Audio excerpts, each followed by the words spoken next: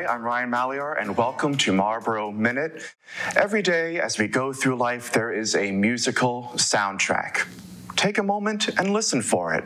Sometimes it's intentional, as you play music in your car or sing around the house. Or sometimes when you're shopping at the mall, you don't get so much choice as they pump holiday tunes through the speakers. But for many musicians and singers, music is much more than a passive listening experience. They spend their whole lives training, taking lessons, and practicing to improve upon their craft.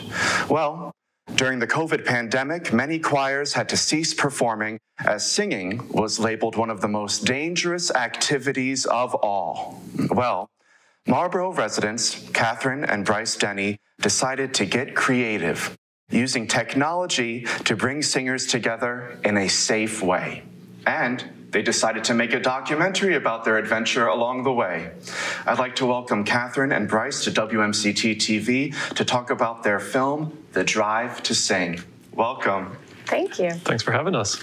So, Kathryn, I know that you are a multifaceted musician. You're a singer, a composer, a conductor, and Bryce, you're a pianist. You accompany musical groups as well, and you've collaborated together. So, prior to the pandemic, I'm very curious, how did music shape your life?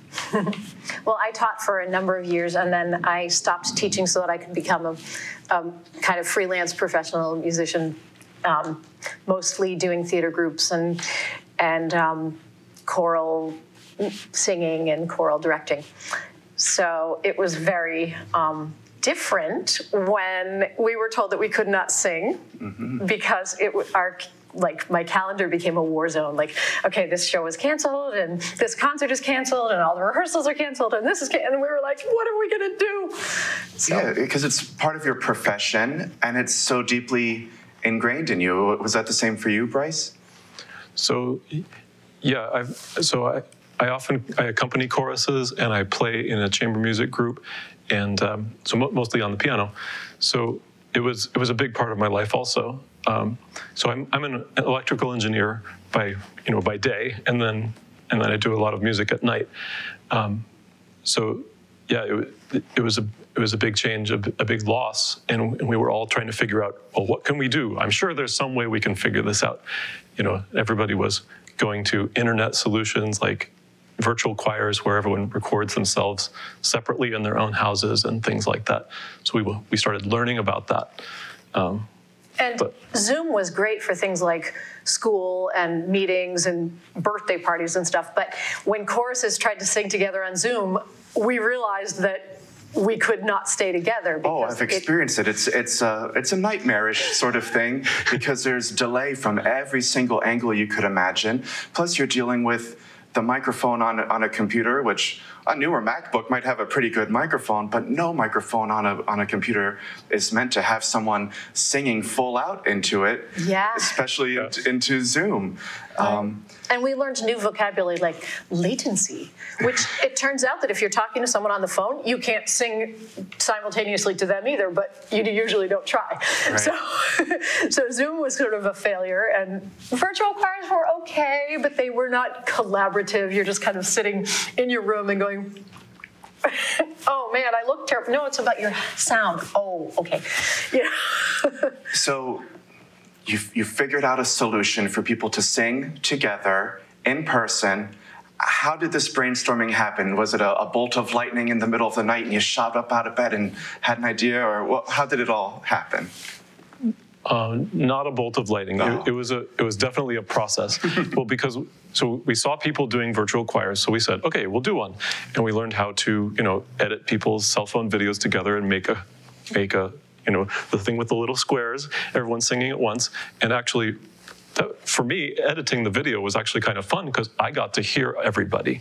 But for the individuals, they only heard themselves, hiding away in the closet or something, trying to stay isolated so that they could make a good recording.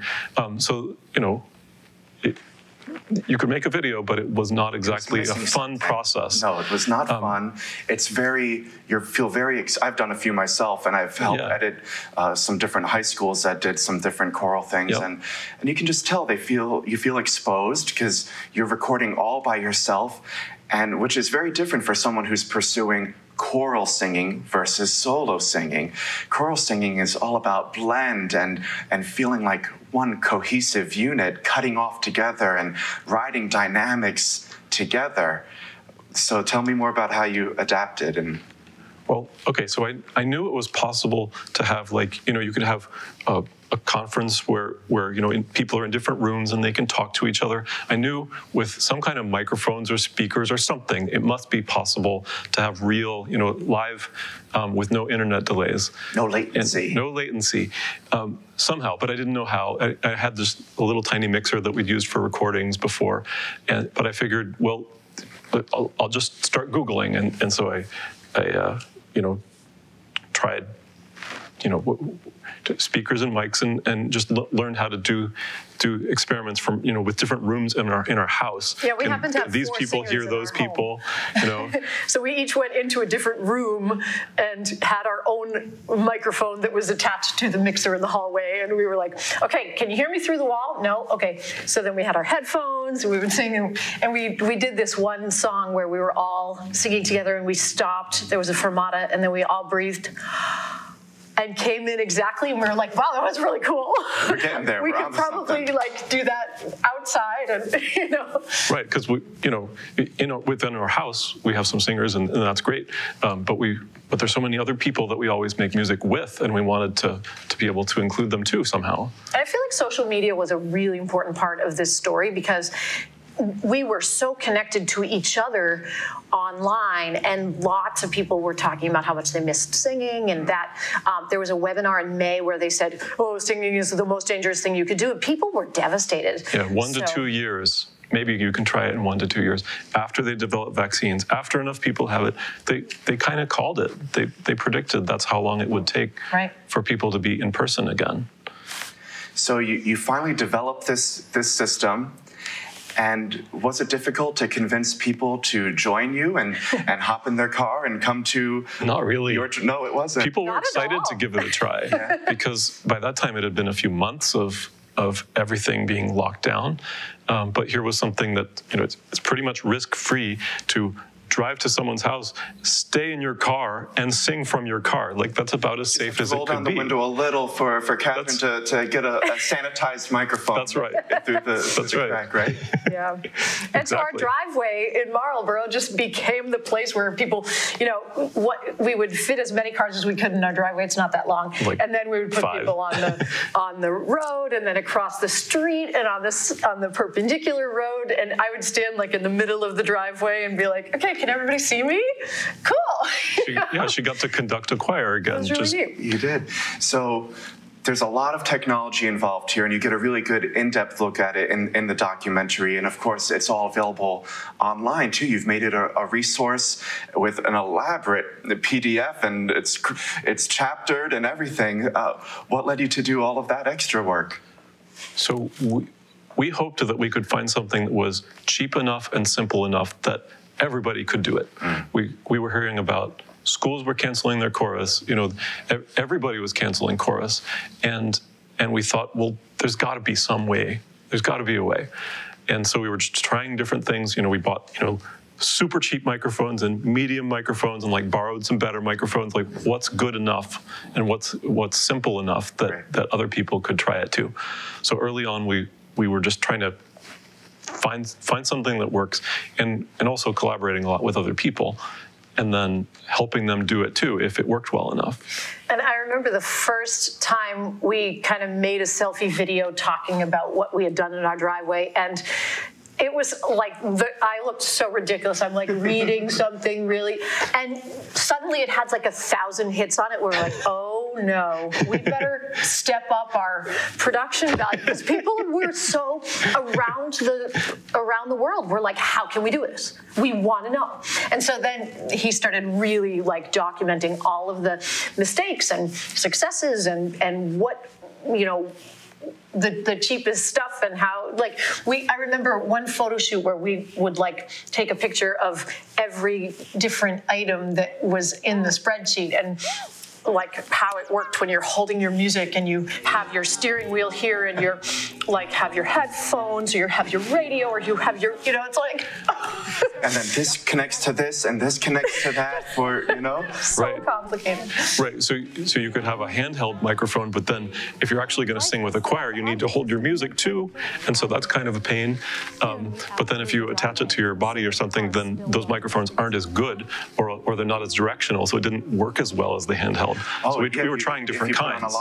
Right. Alex is going to yell at me for touching my microphone. Put on a lavalier like that, then suddenly, if you have a radio signal playing, then it might interfere. Right. The first time we posted a video on Facebook with 4 people in our driveway, within about 45 minutes, somebody said, "Oh, you should talk to David Newman. He's done this too." And we were like, "Who's David Newman?"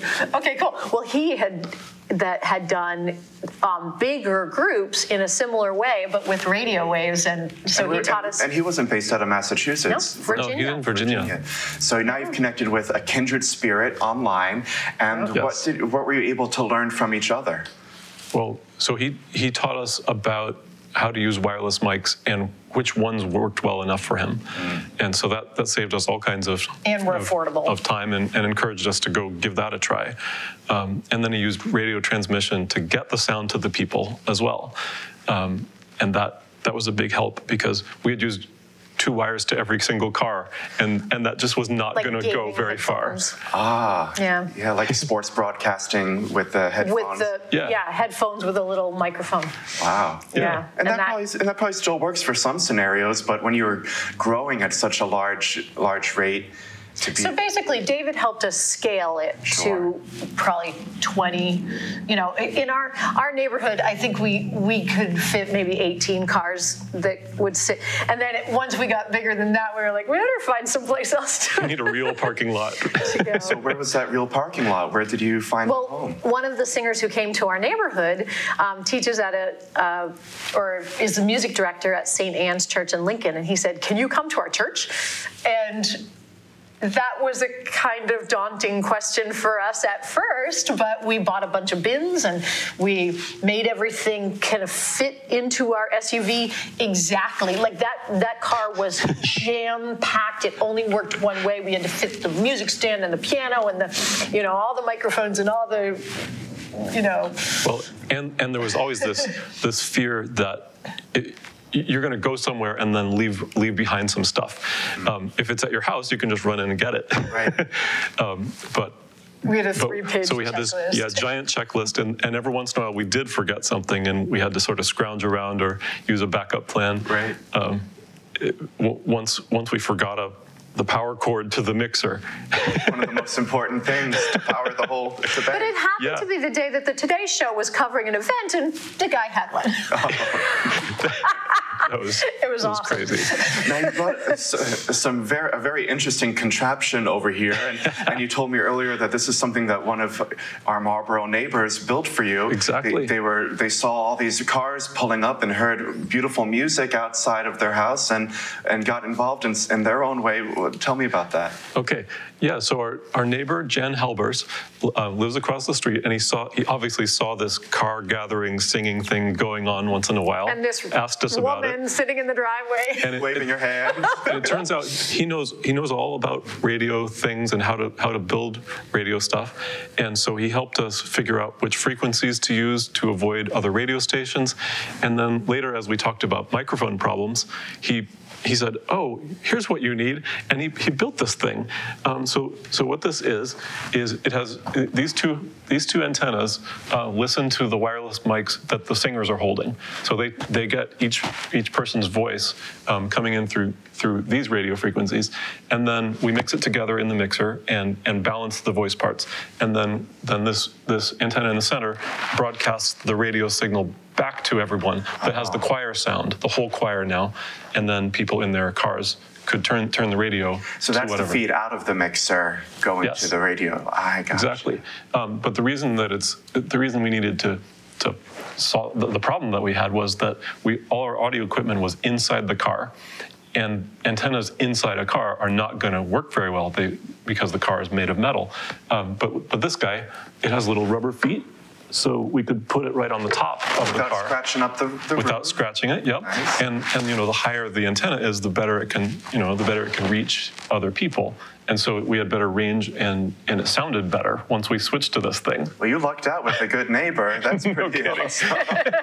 And we could even, pretty there amazing. was one day when it was pouring down rain for the entire day, and that was just on top of the car. And it had to run through the window. So you had to like crack the window and put a towel over it so that it didn't rain into the car. But then everything else was inside, and you could run the thing from, you know, from the safety of our car. Now, we've talked quite a bit about your journey and actually creating this technology and helping facilitate it for other choral groups. When did your mind switch and say, I've got to document this, let's make it a documentary? So that came pretty late in the game. So early on, we were documenting, you can do this too. And so we videoed everything because we wanted to show people it wasn't actually that difficult, and other people are doing it and it works for them, and they should give it a try. So it was kind of a sales pitch early on. You know, you can do it, and that's where the documents kind of came from too. You know, the website with like this: if you buy exactly these things and you plug them exactly this way, you'll have a choir. Right. But then it was really kind of later in the game when we'd done a lot of, you know, small events and large events, and we saw how much it meant to everybody. And we saw that people around the country were finding this stuff online and just building it and saying, hey, guess what? We just had our first event, which is like skipping 10 steps that we went through just because he had made such detailed notes. You know, it's like, well, that was kind of super cool. happy for people to copy it. Yeah. We know 60 groups that did something like this, Some with in microphones Canada, and mixers and stuff. Seattle, 20, Arizona. 20 states, I think. Yeah, all over. Let's take a look at the trailer for The Drive to Sing.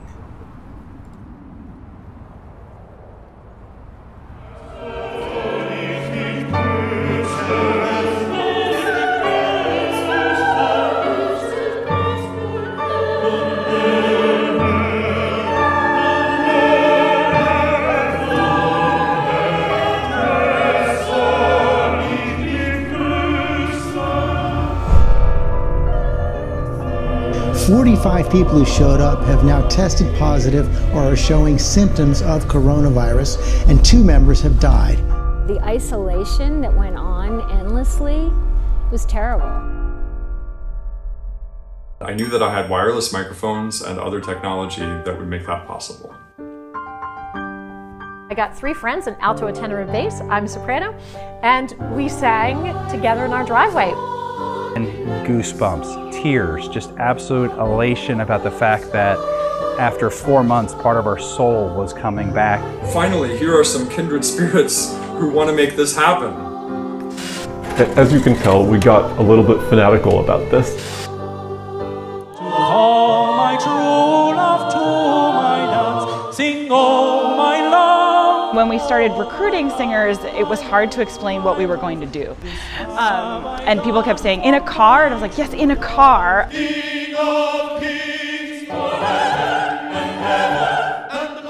For the first time in so many months, I was singing with people in real time, beautiful, meaningful music. It blew my mind. So of course in this documentary we get a really nice snapshot of the technology and how you came up with it and shared it. But what was really moving to me was hearing the personal testimonials of people who were finally able to sing again. Can you tell me what it was like gathering those interviews and hearing some of those special stories? Yeah, it was really meaningful for people. I think that especially there were a lot of groups that were able to have an entire season with their choruses by building this technology and just having weekly rehearsals in parking lots. And for so many people, because the COVID, 2020 and 2021 were such an isolated time, it was really something that kept people going. that was the one and only reason that they left their house. And I think that was an incredible advantage to a lot of people's mental health. Well, I think even prior to COVID, there are certain people that maybe choir was the only reason they got up and left their house to go to that church choir practice beforehand. So to have that taken away from them was terrible, really awful. Yeah, people realize that chorus is not just about music, but it's also about a social connection to a lot of people. Right, right. So how did you approach this whole documentary? Did you suddenly have to invest in video equipment and other microphones, or did you rent a production company, or how did it all come together? No, well, the whole project was about learning and doing it yourself, and so that kind of continued. That was your year of doing it yourself, wasn't it? Right? Including the documentary. Yeah, well, mostly. So we did buy a better camera once we decided. I think we're going to really start filming for real and learning how to do interviews. So we got some microphones for that, but mostly it was just deciding to focus more on covering what, interviewing people and hearing what they felt about it all, when earlier it was more about showing them how. And so I think that the reason that we made the documentary is that we could see the spread around the country, and it was one of the few positive stories in the pandemic. So lots of news stories popped up, like, oh, look what this group is doing in Michigan, look what happened in Florida, look what, and that was cool, but these 3-minute little videos didn't get to the heart of it. And so we really wanted to kind of show this community that had developed around the country, because like in that most isolating time in my lifetime, we met hundreds of people. Right. So there was some good that came out of the pandemic. I mean, you probably wouldn't have made many of these connections. Yeah. Absolutely true. And do you still keep in touch with many of these choirs now? Yeah. That's awesome. Yeah, in fact, a lot of them, like we're going to Virginia to do something at David Newman's college where he teaches. Wow. And his students are going to come to it, and it's yeah, it's strange. It's been a connecting experience for us, even though overall, within the rest of the world, it was a separating, isolating experience. So it's very strange. It's a little backwards, yeah. Yeah, there are a lot of contradictions there. What's I work in television, but something about the word documentary scares me away, because even working on a small project, I end up with hours of footage, and you must have, do you have any idea how many hours of footage you had when you'd finished collecting all of these pieces, and then how do you begin to organize it and cut? And this is just for me. Everyone at home, you can tune out if you want. This is Bryce giving advice to me. I think we had 160 hours. Wow. Because there was stuff that we had done, and then we said, hey, everybody on social media, send us your pictures of car choirs and things that you did. And again, it was something that everybody liked to take pictures of, because it was so unusual. Like, what are these people sitting behind their steering wheels with a microphone? Yeah. Like, It's weird. Yeah. And that was part of the appeal. It's kind of weird looking, and it's a little surprising, and also just at that time, singing together was pretty much impossible. Right. But then there was a way, if you just try hard enough and do some research and collect some equipment.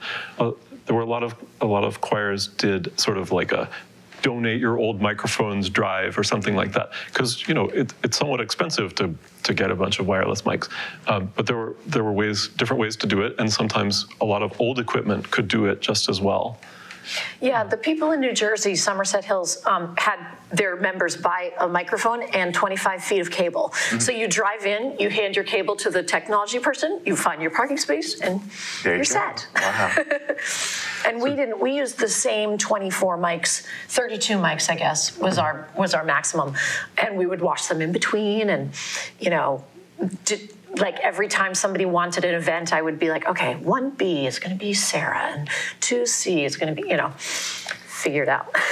Having helped all these different choirs and created so many opportunities for your groups of singers, was there a culminating moment when you're like, wow, this is epic, this is more than I ever dreamed it could have been when we first started off singing right here in my driveway in Marlborough? I think for me, the most emotional one was the Brahms Requiem, which was the first really large group that we had done.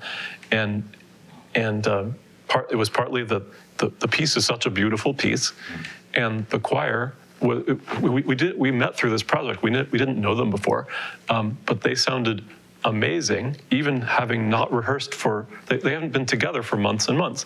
And so it was so unlikely, and yet it was so well done and so beautiful that the music just turned out, it was just kind of incredible. Wow. And that was also the day that the Today Show happened to want to come and film one of our events.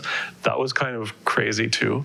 And then I got to go home and take all the recordings and listen to them and mix them. And it was just kind of surreal. How could this possibly have happened? Wow. It was just so unlikely to ever happen, and then it did.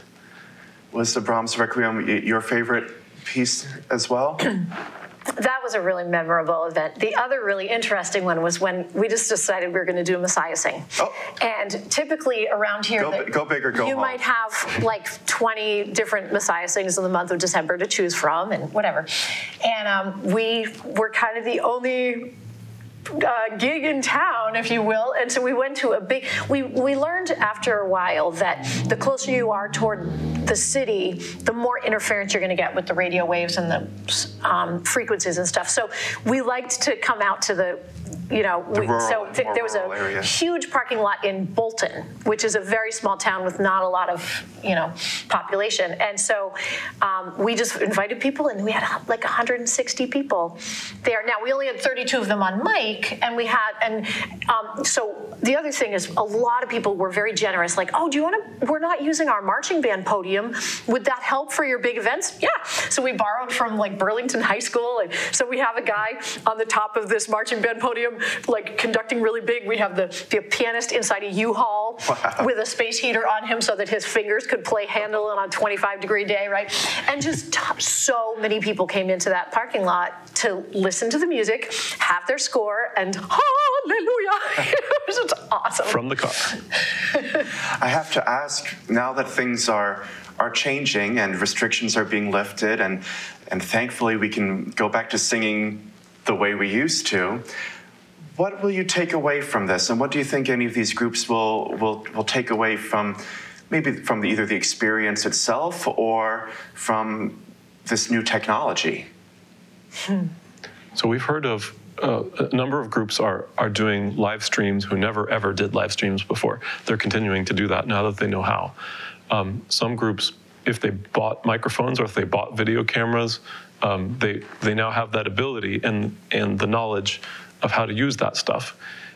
So there was a lot of technical learning and buying of stuff in some cases that they didn't have before. A lot of groups are doing. We all learned to use Zoom, whether we wanted to or not, and it's useful for a lot of things. There are a lot of kind of organizational things and sometimes even rehearsals that can be done just as well online if you need to. I'm still going to board meetings via Zoom. Sure. Your commute time is literally like, hi, and now I'm done, so I'm with my family, And I'm thinking even like so many a cappella groups have always used handheld microphones. Yes. Now maybe a church has a whole array of 30 microphones. You can really amp them up and they can record themselves way better than they could before. Wow. Yeah. Right. But I also think that people in general have noticed the value of music in a more specific way. Like, we've always loved music, we've always been grateful to be part of it, but now it's sort of like you can't take it for granted because we know what life was like when we couldn't do that. And the lengths that people were willing to go to make sure that they still could. Right. So if people are going to watch this documentary, and I hope they will, what are you hoping them to take away with them after a viewing? I think partly just the importance of music, how important it was to the people in the show and the people who are enjoying it, watching it. We're more aware of it than we were. Right. And making music together, not just listening to it, but participating in it, was so important to these people that they were willing to sit out there on a 30-degree day, considerable inconvenience. Oh, I gotta ask you about one other thing, though. There's this one part of the video where there's busloads of people. You gotta loop me in with what was happening there. So during the whole project, we only filmed the things that went really well because we wanted to say, here's how you can do it too. Right. Well, if we knew that we were, from the get-go, that we were going to make a documentary, we would have wanted to tell some of the tribulations. You need the disasters too. And there was this one event where we were in a school parking lot where they have the buses parked for the whole school district, and the marching band podium was right in front of this line of buses. It was like a Saturday afternoon. Yeah, and we had we always set up the cars in sort of a rainbow as if they're on risers, and we had probably 30, 40 cars there, and some of them had wireless microphones, but some of them had wires that went all the way across the parking lot to a big snake that we plugged them into. And in the middle of our afternoon, this woman came up to us and she was like, so I need to move that bus. And it was like, okay, we're going to take a break. Could it was everyone like right behind the conductor. Yeah, it was like the most inconvenient place it could possibly be. So we were like, okay, could we have these 8 cars just back up this much? And of course, one of them needed a jump start because they'd been running their radio on, not the gas, but the electric, right? Yep. Oh man, it was really funny. And neither of us was like, oh, let's get out our video camera. No. This would be a great story. I know. Nope. Next time, I'm not going to help. I'm going to get the video camera out instead. That's it. Yeah, we were always in problem-solving mode. So like, oh, we want our clients to be well cared for. It was fun. For anyone who's tuning in right now, how can they watch this awesome documentary? So we're going to have several in-person screenings in the next few months. So you can go to thedrivetosing.com to find out about whatever's the current news. Yeah. We're planning one in Sudbury in December, one in Boxborough in January. Sorry. Yep, Boxford in Church. Boxford in January, and a few during the next year or so. One in Virginia. So it's been going through some film festivals, and you never know what's going to happen. We might hear any minute that there's another film festival in a month, or we might not. You never know. So we're organizing some ourselves, and then we got music licenses so that we can put it onto streaming services, and we're still working out exactly which ones and where and that kind of thing. Another challenge, keep on learning. Yes, indeed. Oh my gosh. So much to learn. Music licenses. So much music. Oh yeah. What did we end up with? 67 songs. Wow. Yeah, that's crazy. And a lot of if you were ever to do this again, you'd be only public domain. I would write the music. All original music by Kathryn Denney. Exactly. Actually, Bryce did write a little piece of music for this documentary. Right. So some little part that needed the right mood. Oh no, COVID is creeping into our lives. It was good. Well, I hope anyone who's tuning in will be inspired by this documentary and by this awesome creativity that you've come up with. But I'm always encouraging people to give a try at filmmaking too. This was brand new to both of you, and you've created something so beautiful that just captures the time as it is. And that's also one of the goals we have here at WMCT-TV, is capturing life in Marlborough. And you have now contributed to this wealth of history in this beautiful city. So thank you for documenting your journey. And I hope many, many people will have an opportunity to watch it. We look forward to that. Thank you so much. Well, that brings us to the end of another episode of Marlborough Minute. If you have an interesting story about something happening in this fabulous city, get in touch with us. We'd love to help tell your story. Take care.